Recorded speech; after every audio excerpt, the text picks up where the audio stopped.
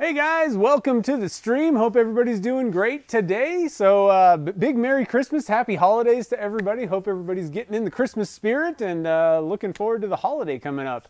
So I have been super busy this last week. You guys might have noticed I've been pretty much MIA on social media. I have been completely tearing my entire shop apart and reorganizing everything. So you'll notice that the casting area hasn't been touched. I needed to get products done over this week. So mainly what I'm talking about is the turning area and basically everything on the other side of the shop, all the machines and stuff. So I pretty much have moved every machine in my shop like 50 times at this point, but I think that I have a pretty workable layout that I'm pretty happy with. I think it's going to make, I think it's going to improve efficiency. It's going to improve cleanliness, let's say. I think it's going to be easier to keep clean now, but I still actually have a lot of stuff to do still. But so part of what I wanted to do today was kind of show you guys, what's the state of the shop, right now. A lot of the stuff, like I said, has been kind of positioned where I wanted, I think, but I got to run dust collection. I'm trying to get some cabinets in here, and some storage solutions. So I got like empty spaces here and there and stuff piled on top of each other. And then the week between Christmas and New Year's, I kind of mentioned this before, but I'm basically going to kind of take off that week. Quote unquote take off that week. I'll still be making blanks and probably shipping orders, but my focus is going to be kind of rearranging the casting area. I'm not super thrilled with this area either. So lots of changes going on, and a lot of this kind of started, the reason I moved all the machines around is because I got a belt sander, the Jet belt and disc sander. So kind of needed to find a place for it, so I thought, let me just start that part of the shop organization now and then do the rest later. But today, another note, we still don't have heat. The heater has not been fixed, so I'm very excited about that. But we're making do. The shop hasn't really gotten that cold. My lower limit, really, for casting, I don't really like dropping too much below 60. That's just kind of my personal thing. I haven't really been doing Lumelite clear slow set. That's pretty much the only clear that I use. I've been doing casting with white. That stuff heats up more. But the slow set is formulated to not get as hot, so I don't really love using that in lower temperatures, just kind of for my products anyway. However, I have been making a few blanks. I ran out of one of them. And so I wanted to kind of share with you guys first off what I did to kind of fix that problem, let's say. So I'm going to let's see, how am I going to do this? I guess I'll just move this camera so you can kind of get a view of it. So what I have is let me switch here. What I have, that is not the right, I always pick the wrong one. There it is. So I got one of these little heat dish things. You can get them at Costco. And it's just a radiant heater. But if you direct it directly at your pressure pot, it'll heat your pressure pot up pretty nicely.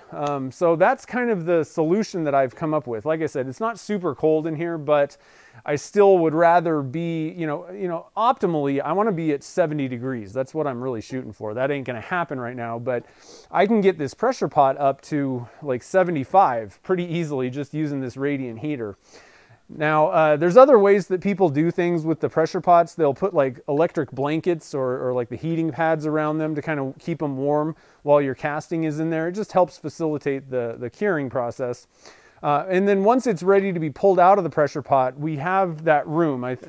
For anybody that doesn't know, when our heater went out, I set up a room. We have like a little office room, and I put one of those little space heaters in there.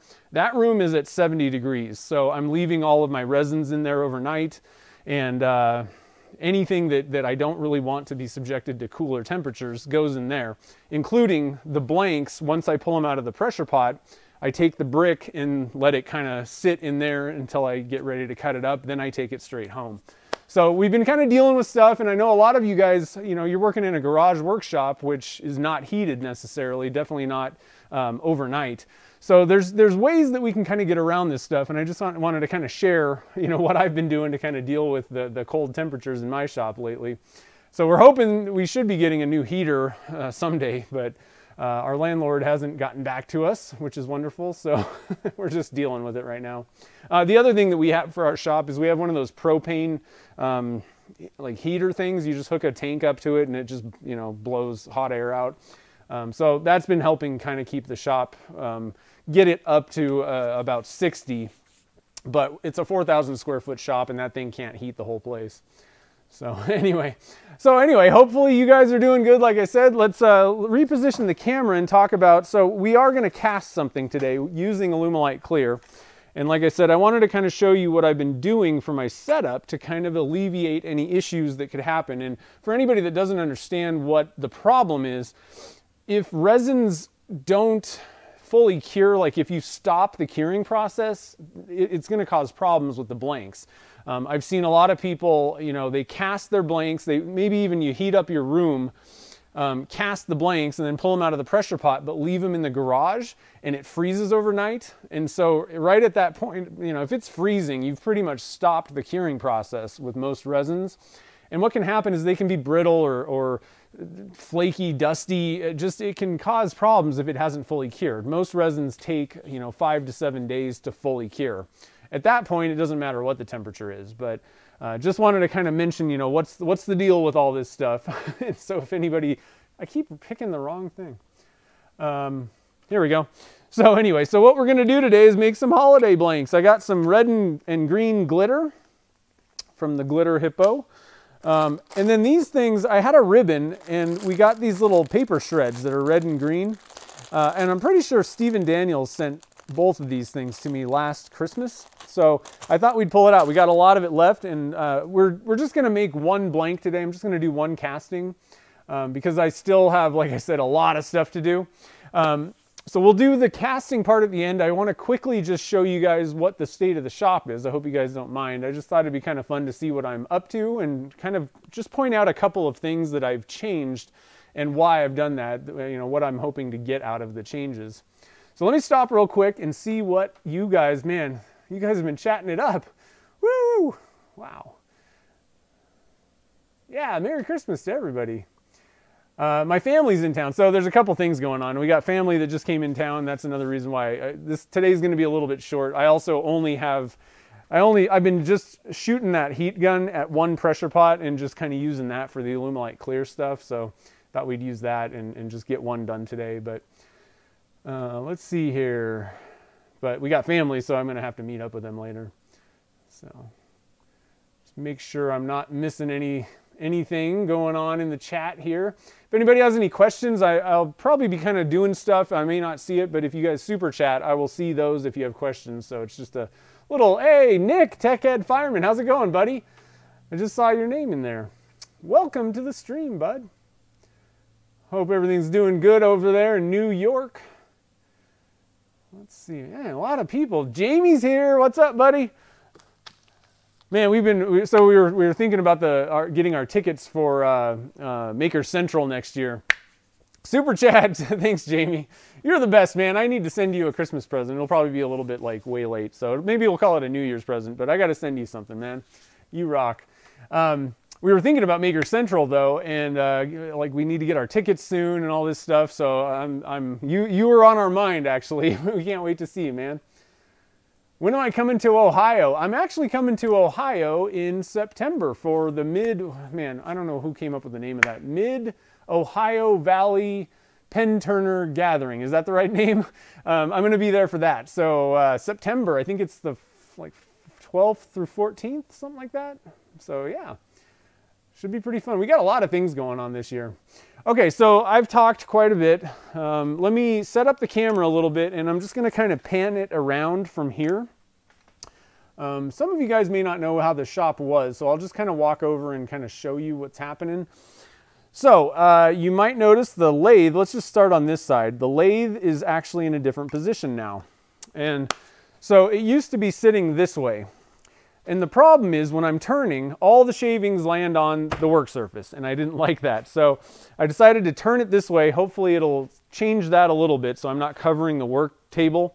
The other thing is behind there's a dust collector, and I'm going to start hooking up dust collection because every time I turn something really large, I end up covering my entire shop with dust. So I've always said like, oh, dust collection on a lathe is kind of useless, but you're not going to collect a bunch of the shavings. They're going to come back at you, some of them. But I'm hoping to catch some of the fine dust that comes off of some of these larger things at the source. So we got a couple things going on there. The little buffer machine is kind of on a mobile cart now, so I'll just kind of pull that out when I need it. And then let me kind of go up a little bit. And then the rest of the shop is quite a bit different, actually. Kind of looks the same, but a little different. And so what I've basically done is just tried to push everything back into this corner. So these are all the dust makers. The table saw causes a lot of dust when I'm cutting blanks, so now it's going to be a little bit more contained in this small area. This used to be this way, and it would kind of go that way. And then I got sanders, you know, and a couple bandsaws. And on this wall, I'm trying to run some hardline dust collection. And I've moved my dust collector on the other side of this little wall thing. So basically, I kind of have this like island of tools, a little kind of work area that I can get a lot of stuff done here. And just kind of got rid of and moved stuff that I don't use. So I'm hoping that this will work a little bit better. We still got a couple things to do. I got to move some electrical lines. And then I'm hoping on this wall, the idea, my plan so far, is at the end of that dust collection line, I don't know if you can see that PVC pipe that's going to run along the wall, I'll have a vacuum system like I usually use right there, so I should be able to get most of the dusty areas. But on this wall I want to put like cabinets, and I'm currently looking to find the right solution for me for that. So that's kind of what's going on. I don't know if there's just, you know, sometimes you get to a point where things don't work the way you want, and if you just make a couple minor changes, it'll work better. And a lot of it has to do with, you know, cleaning up, like where does the dust go, and trying to get the stuff that makes a mess to just make a mess in one little area type thing. That's the idea with that. And also free up areas, free up space for machines that I use all the time. I have an 8-inch joiner and a router table, and I have all these other machines like a planer that I never use. So why not get those things out of the way, you know, and those are the types of things that you kind of stow away and pull out when you need it, you know, if I need it. So that's kind of what's going on. I do have air filtration and all that kind of stuff as well. It just, even with all that going on, it would cover my entire shop. So I'm hoping that little dust collector, I need to kind of set up a little thing that'll collect it at the lathe, but I think it'll hopefully be better. And then, like I said, second part of the plan is I want to rearrange this area for casting stuff. One of the biggest problems is I have no lighting over my head. And it's hard to get cameras in here since I do a lot of camera stuff. So I kind of want to rearrange this so that it's a little bit brighter and I can get better shots with the camera, easier setups. So anyway, that's what's happening, guys. I hope, let's see if anybody, hey, Merry Christmas, Anna. Thanks, I appreciate it. If anybody has any questions about the setup, one thing I guess actually that I didn't, one problem for the live streams, I won't be able to really get cameras down too far down there, which is kind of problematic, but I'll try and kind of show you guys the new tool. I've been wanting a belt sander, like one of the heavy duty belt sanders, for a long time. I always had a real problem paying a lot of money for one, for these floor standing ones, but you can't really see it, but it's a, what is this, a 6x48, I think, or whatever. One of the heavy duty, you know, belts, and then there's a disc sander on the other side. And so far, I haven't really used it yet, but so far I'm very happy with the machine. It looks, compared to the benchtop models, that thing is way more heavy duty. So I think it's gonna be a pretty, oh dang it. I forgot, I didn't switch the cameras. Sorry guys. I'm over here talking and pointing at stuff. Anyway, let's do that again. So here's the 6x48. It kind of tilts up or down. And then on this side, there's a 12-inch disc. But very, very powerful. And I needed a bigger belt for a lot of the stuff that I do. So like I said, I'm very happy with how it is, you know, how that machine is. Much more substantial than the benchtop models. But benchtop models are extremely cheaper, a lot cheaper than that thing was. So the good news about that is, though, I actually one of my credit cards is hooked up to Amazon, and I can use points. And I had so many points that I actually paid half price for that thing. So it wasn't as much of an expense as it really could have been. So pretty cool stuff. I'm pretty excited. I don't know. I kind of like doing this organization stuff in the shop. I haven't done it for a long time because it takes so much time to do that kind of stuff, but it's pretty fun. Let's see, let me make sure I'm not missing anything. Don't think I missed anything. All right, so let's get going with this casting. So what I had in mind, and one thing I want to mention, so I have my temperature gauge. So I'm gonna hit the back of this pot. Now, one thing to keep in mind about this, and I'm not an expert, so but I'm just kind of bringing it up as something to think about. The way that this thing works is it just heats up an object, like the radiant heat, rather than other heaters, like the space heaters. They heat up the air in the room, right? So the one question that I have, I'm guessing that as long as I heat the pot up, I'm getting the same effect, but it isn't heating the air around everything. So I want to make that distinction. I'm not sure what's going on inside the pot, but you know, it is warm in this general area. So I think that this is it's a way that you could go. You know, if you're in an area that it gets pretty cold, you may go for like a blanket and a heater and the dish and all that kind of stuff to overcome that. But so I thought what we'd do is go for one of these 2-inch size blanks today. And then what we have, like I said, let me switch camera views. Turning. To this one, we got some of these, whoa, zoom out. These paper shreds. And so this is just paper. The nice thing about this is you just toss it in. You don't have to do anything to that. Got a little bit of a ribbon. So I thought we could kind of, you know, that's kind of fun. We could put all that stuff together and then just top it off with a little bit of glitter. So, you know, have a little bit of fun. So have some holiday cheer blank making. So, oops, wrong one. Oops, this one. Okay, so I've been kind of liking this over the shoulder kind of shot where you can kind of see what I'm doing as I'm doing it. So first thing I'm going to do, I'm going to toss this in the heater, or in the oven. Can you see it? Sort of. I have a little toaster oven over here. And I have that set to about, I think it's kind of set at around 150 is what I'm shooting for. I don't recommend, a lot of people ask what temperature to put those at. I'm not trying to get the thing up to 150 really, so I don't want to leave it in there for like an hour, right?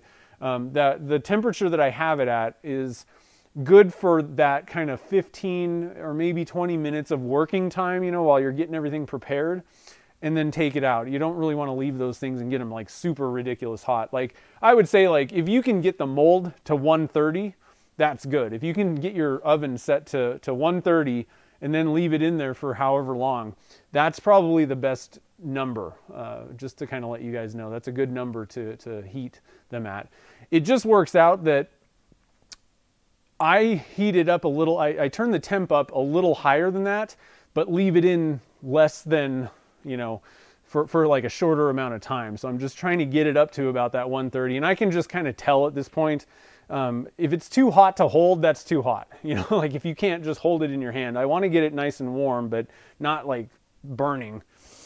So let me get, so I think what we're just going to do is just clear. I think that'll probably be the best way to go for this, or tinted. So I don't know how to do this exactly. We have 3 people that have super chatted. So let me ask you guys, considering what we're going to put in this blank, and we'll just kind of go with like majority rules, I guess, with that. You know, we're going to toss some goodies in here. Do you guys, what are your thoughts? Do you think we should go with clear? I could tint the resin like green or red, you know, something like that. Or we could go with white and make it opaque and have this stuff kind of, you know, pop out. Now, I think it's going to obscure this. Mostly it's not going to be very obvious what's in there. So I'd kind of generally recommend probably staying away from an opaque color. But I just want to ask you guys, what do you guys think? So Jamie, Anna, and Jen, what do you guys think we should do for the colors? And I ran out of battery. Dang it. Come on.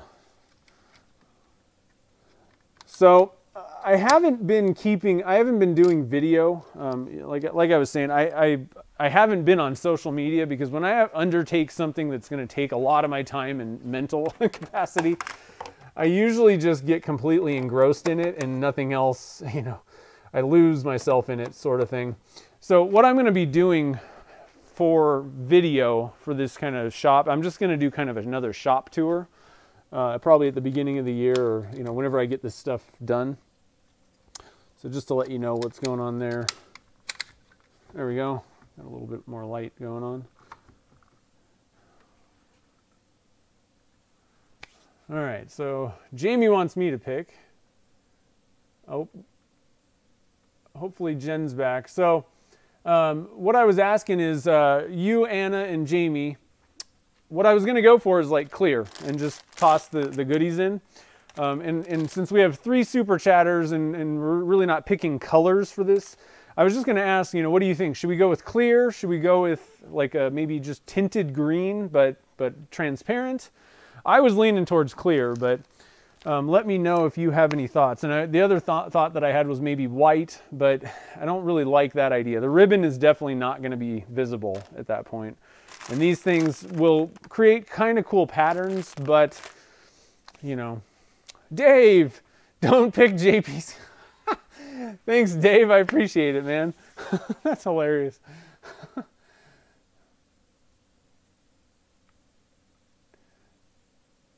Oh, we're definitely going to glitter it too. We got red and green glitter. And we got these paper shreds, and then we got a ribbon. And then we're going to put it in the 2" by 6" mold. All right, so I think clear is a good idea. So I'm not seeing, yeah, Anna wanted clear. Okay, so everybody likes clear. We got our pressure pot warming up, so let me get my little book of notes out.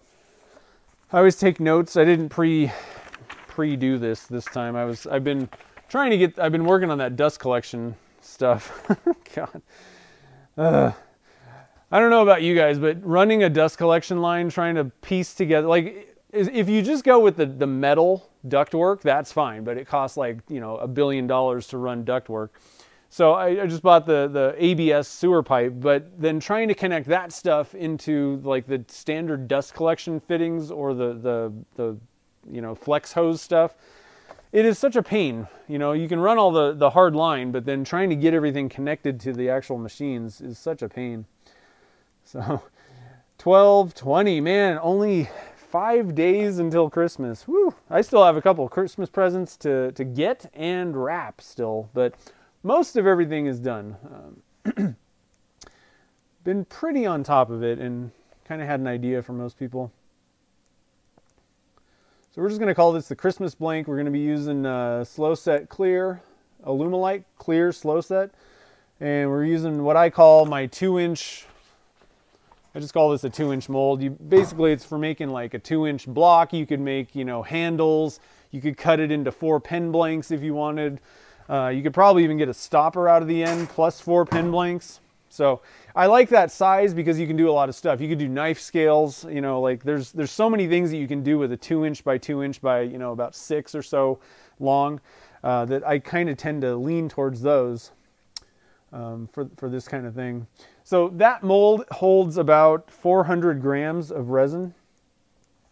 So we're going to go with 200 and 201, 200 grams of part A, 201, and I just, with Alumilite clear, I add just a tiny bit of extra part B just to make sure everything's really dead clear. You do not want to do that with any other resin. It just only works with Alumilite clear. And so it's going to be clear, and then we're going to add paper shreds. And so I'll get another shot for anybody that's hasn't seen like a close-up of this stuff, what we're sticking in there. So paper shreds, a ribbon, and some glitter. We got some red and some green. All right, so it's a pretty simple casting, not a whole lot going on. Let me get these things under the other camera so you can see what we're working with here. I think it's going to be a pretty fun blank, honestly. last time we used those little paper shreds, they turned out really cool. So so here are the paper shreds. They're just literally shredded paper, but they're like little zigzags. So they're pretty cool looking, red and green. And then I got a ribbon, and I got to take this staple off. Let's get that off. We're not mounting it to anything. So we just got some ribbon, and I don't know what kind of material this is exactly, but some sort of a, I don't know, fabric-y thing. And then we got a couple of glitters, red and green. These are the tinsel glitters from solarcolordust.com, or you can actually, Glitter Hippo, I think, is like their sister company, but it's the same stuff on each site. So let's see. First good cast this week. Nice. That's awesome, Robert. I always like to hear people that, you know, got their first thing under their belt, starting to have fun. Casting's pretty cool. It really opens up a lot of doors for you, I think.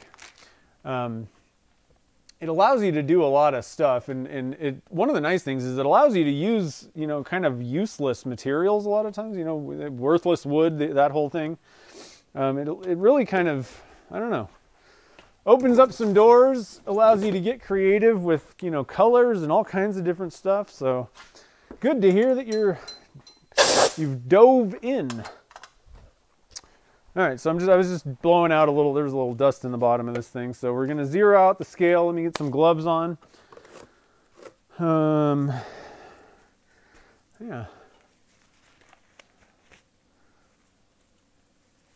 Welcome, Dave, how's it going? Hippos.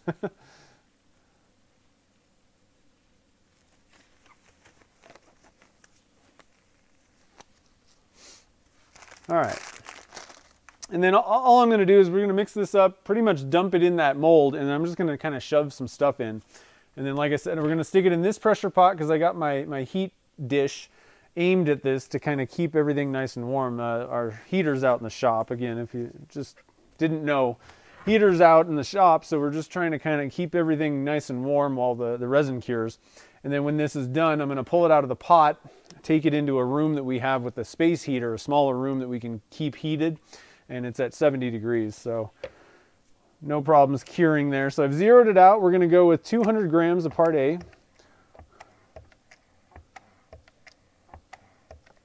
Yeah, a little bit of everything, definitely. I just kind of, I had that stuff. Like I said, Steven sent the ribbons and the paper shred in last Christmas. I think it was last Christmas. So I knew that I had some stuff that we could play with.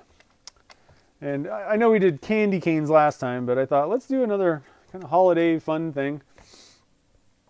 And mainly I really wanted to show you what I'm doing to kind of deal with that heat issue.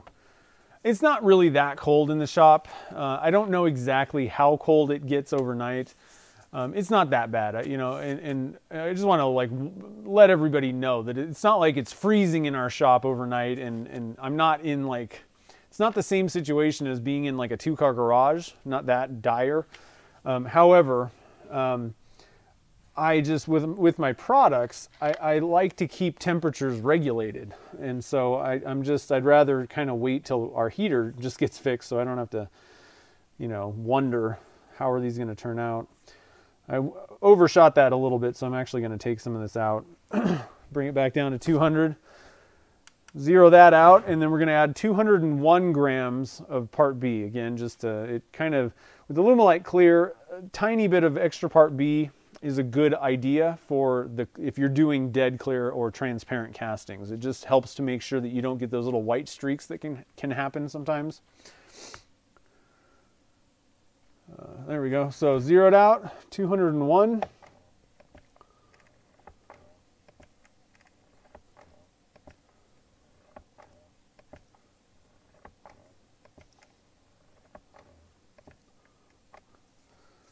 So I'm excited to go see Star Wars. I heard it's getting bad reviews, and I really don't care about reviews.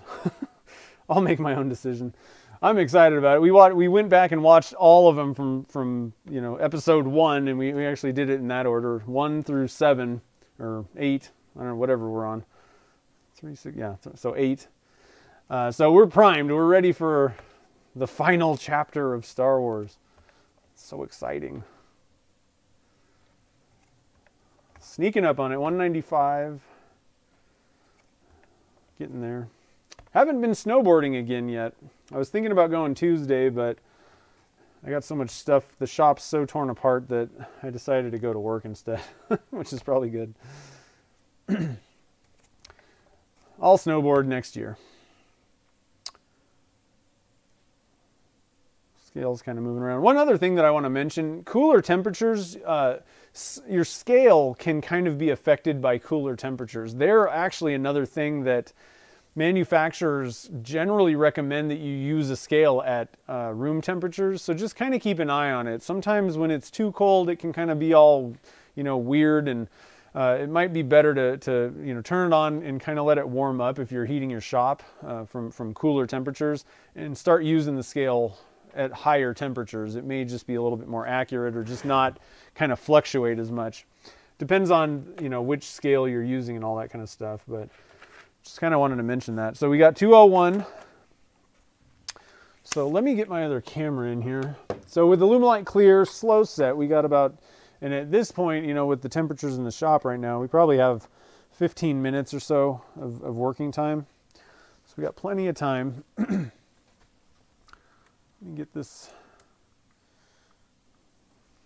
switch cameras so you can see me doing some stuff. Yeah, you need to heal up. 7 or 8 months. Oh man, that's no fun. The two things that I really don't like are being sick or being hurt. You feel like I can't do anything, Especially at usually right, if you have a surgery or something like that, right away, for a few days, you're just kind of whatever, I'm just going to lay here. But then a week after, you start getting restless. And then a lot of times you can't do anything for so long with injuries. Same thing with being sick. You just feel miserable anyway. And you can't do stuff, and it's just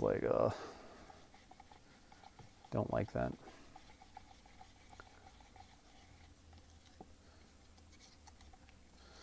So I'm scraping the sides of the cup, the bottom, making sure that I get all of the part A and part B mixed thoroughly.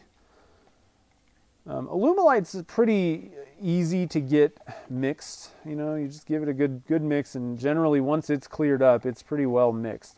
I recommend for epoxies, typically, they usually have a long working time, so you have a few minutes to spare anyway. It's not going to hurt anything to keep mixing. You can't over stir, but you can sure undermix resin, and you'll get curing issues if you don't mix properly. So I'm going to hit my little timer just so I know how much time we have, or how long I've been working with it. But again, this is going to be pretty simple. Now what I want to do is I want to wait for this cooler temperatures. The nice thing is the resin's a little bit thicker anyway, but what I want to do is kind of wait till the end of the working time, because for two reasons. It'll kind of thicken up a little bit more and hold, things like glitter, they won't sink or float or anything. It'll hold it in place, but also if you kind of wait till the end of the working time, pour it in your mold and then pour your resin in, and then kind of place these things in a little bit later than, later than sooner, let's say. If it's at the end of the working time and you've gotten everything pretty well, put where you want it in the blank, you're not going to have that long until it fully hardens and locks it in place. So that's another reason. It's not just necessarily that you're waiting for some special temperature or something like that. It's more just that you're trying to get stuff locked in place, and if you wait till the end, then there's not much more time until it's fully hardening up. And there's no question it'll lock stuff in place at that point. So we got a few minutes here to spare. So like I said, I think I like to use temperature. I still think temperature is probably one of the most accurate ways. So I have one of these infrared thermometer guns. It's great. You can kind of monitor. So right now we're at 82 degrees. Let me stir it up and stuff. But I always like to stir it up and then hit it with the gun. 85. I'm waiting till 95, 100. I find that's been pretty good lately. Anywhere between 95 and 105 is a good temperature for keeping colors separated and stuff like that with Alumilite Clear. I don't know what the temperatures are for other resins, but generally that's pretty good, I find, in the temperatures that we're in.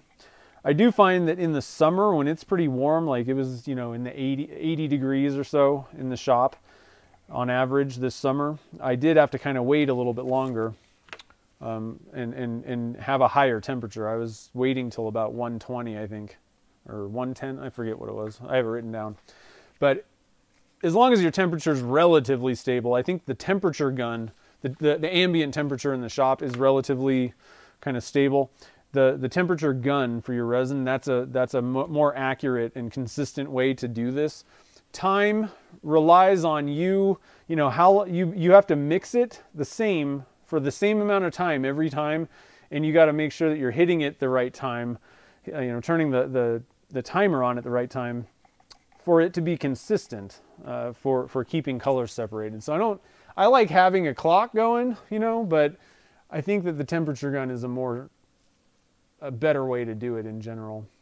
And it might take a little bit of playing around to find the right temperature that works best for you for keeping colors separated, but between time and the temperature, you should know when you're approaching the end of the working time. And if you don't know how long you have and what temperatures there are, just mix up some resin and just let it harden. You know, just keep hitting the temperature gauge and look at it. And I know it's a waste of resin, but it'll tell you exactly how long you have and what temperatures, you know, how thick it is at what temperature and all that kind of stuff. So it's a good thing to do.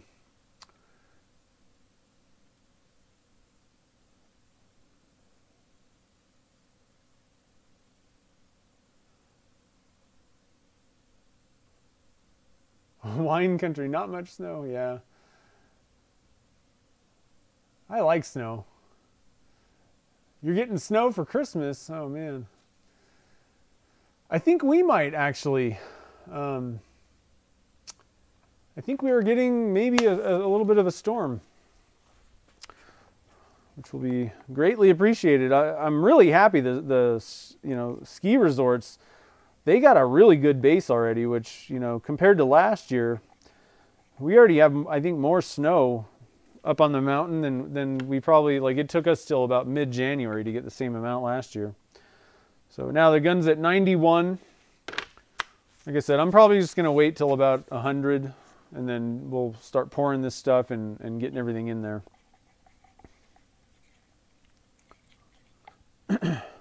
Just to make sure. So who's excited for Makers Central? That's what I'm excited about. That's coming up soon. And actually before that, though, is the SoCal Pen Turner Gathering. So I'm looking forward. I think that's going to be like the first little event thing. And then actually next March, probably sometime in March, I'll be doing something at Turner's Warehouse. I'm not sure. We're probably going to have some classes, but Chad and I are kind of trying to figure out, we're trying to come up with a plan. I think we're going to have some sort of a meetup type thing this time as well. Last time was kind of a quick in and out for me. This time it'll be a couple days that I'll be there. So probably classes on one day, and then we're going to do like a meetup. Maybe I'll do like a free demo type thing. Possibly, I don't know. We're still trying to kind of get the details going and the dates and all that, but probably sometime in March. That's pretty cool. 94 degrees now.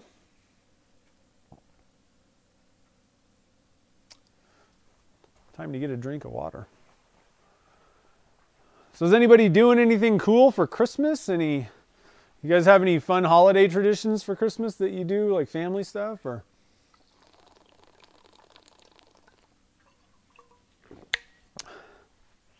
Mike McEwen's ready for Maker Central. I'm glad you're coming, man. That's going to be awesome. You're going to like it, I think. I think you're really going to like that event.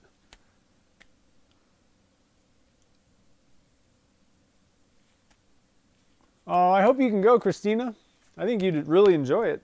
I had a blast last year. It was so fun.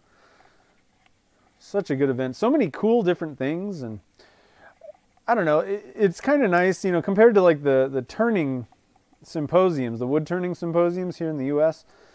Those are great. I love them. But you know, it's not as much of a like a YouTuber thing. Like there's just so many people at Maker Central, all these YouTubers that everybody knows, and it's really cool to kind of hang out, see what they're up to, meet them, and I don't know.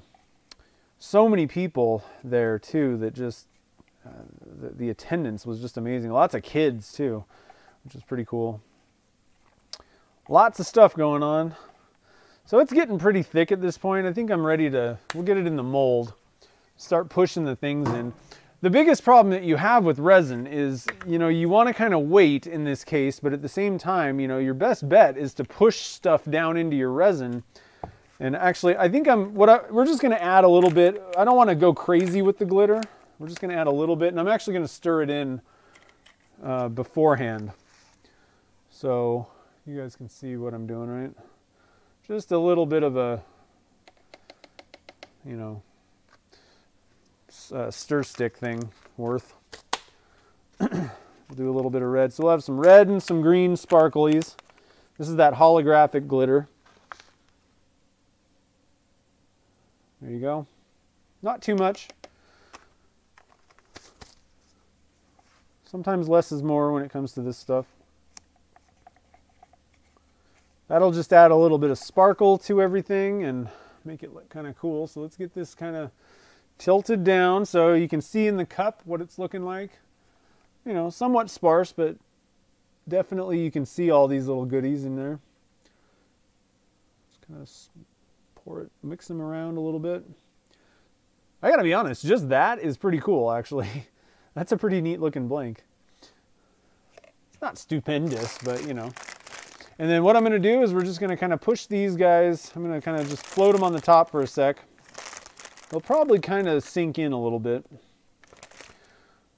I don't want it, I want to have some clear spaces in this. So I don't want to load it totally up. That's another way you could go. That's a different look, but I'm just going to kind of put a little bit in. I want to have some clear, like, you know, that negative spaces in this a little bit, instead of like totally loaded up. And then with our ribbon, I think I'm just going to kind of put that, let's see, we got a little open area, a lot more clear than the stuff.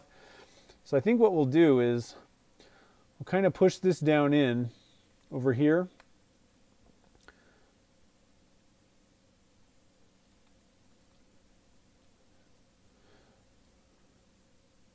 Kind of change it up a little bit where this ribbon's kind of on the top on one end and sort of on the bottom on the other end.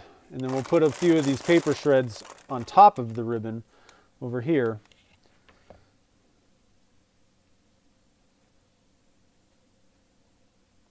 This is Christmassy, guys. It's Christmassy. Woo! We'll add a little bit more on the top here.